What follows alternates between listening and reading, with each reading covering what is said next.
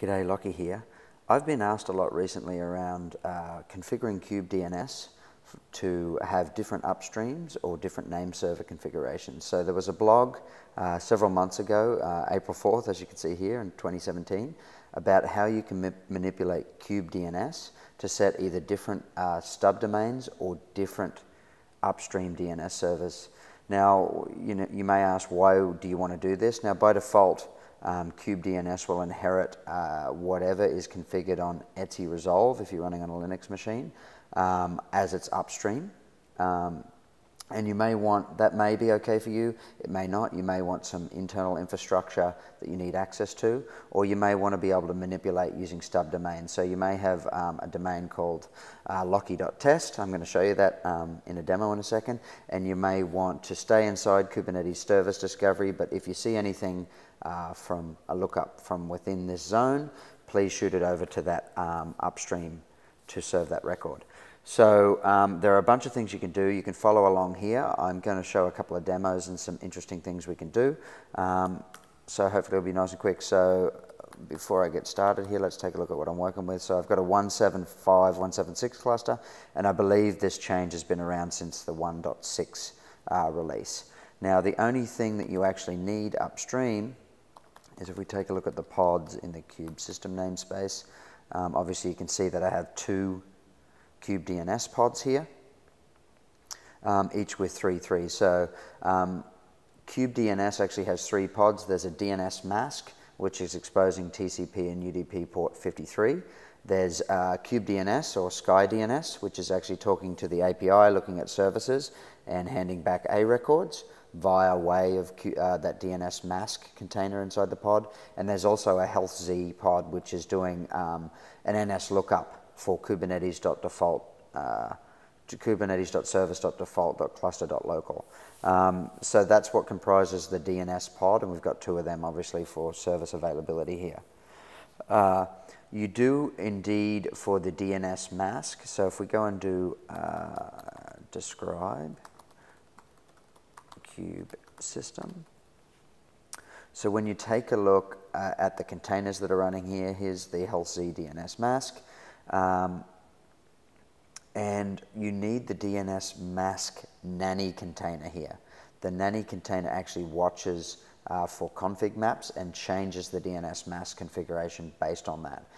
So you can see here that I have a config dir, and this is where we're going to insert a config map and read that in. So basically we have this mount point which is coming from a config map. So let's just pop over, and before I do anything, let me show you my test bed. So on Azure here, I've created levo.test. Obviously this does not exist, but let's go and prove that. And I've put a demo record in there. Okay, so let's go ahead and grab kubectl. Using kubectl run, let's run up a busybox. I'll do -it, and I want the image name of busybox. So this is just, if I can type it, busybox. Okay. So I must actually kubectl get pods. Oh, I actually have one here. Kubectl exec -it. Okay. And I want to go in it. Okay, so I'm inside busybox, so now I'm using Kube-DNS. I can take a look at that, and I lost my lights. Lights, camera, option, so you get to come on a little journey with me to get the lights back. They're on a sensor. Hopefully nobody got motion sick. Okay, so 10.0.0.10 Kubernetes service. Okay, so we can look up NS lookup Kubernetes, right? 10.0.0.10, 10.0.0.1. Okay, let's look up this test record, Kubernetes demo.levo.test. That is not on the public internet.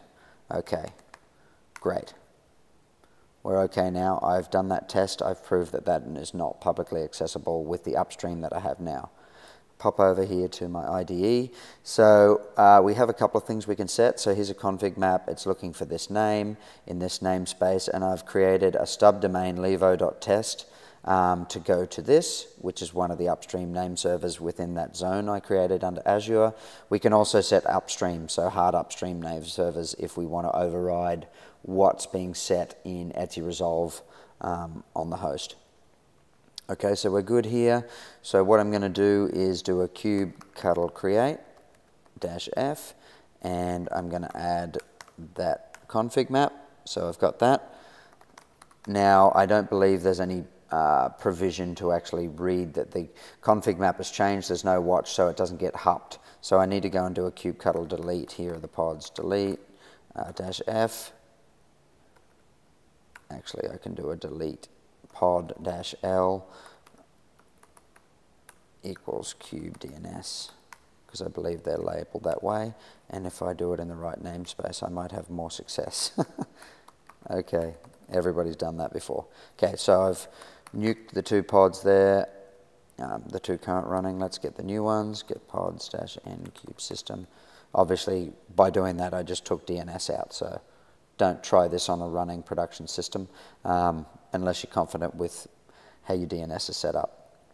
Okay, so let's go take a look at what's happened here. Describe on this pod, kube system. Actually, I don't want to do a describe really. I want to just take a look at the logs. And I want to grab Kube-DNS, which is one of the containers inside that pod. Okay, great. So what I wanted to see here is these two messages. So I've set a stub domain of levo.test with an upstream of that, and I've set the upstream. So Kube-DNS has read in this change from the config map, and let me just have a look at DNS mask as well. Okay. So let's make sure we've got this. Okay, so you can see here the -- server levo.test has got that upstream and then this upstream. So I'm confident now that this change should be in effect. Let's go back and run exec against our busybox again, which should be running ns lookup katesdemo.levo.test. Okay, so now you see I actually do get a record back, which is 1.1.1.1, and that is indeed being served out of here. So I've completely shown the flow through modifying config map, restarting DNS, and proved that for that stub domain levo.test, it is indeed going to that Azure zone file now, which is not published on the internet. It was just for test purposes. So hopefully this video was beneficial.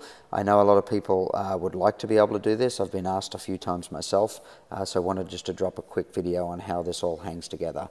So hope you found it useful. If you have any feedback, feel free to leave comments. Otherwise, cheers.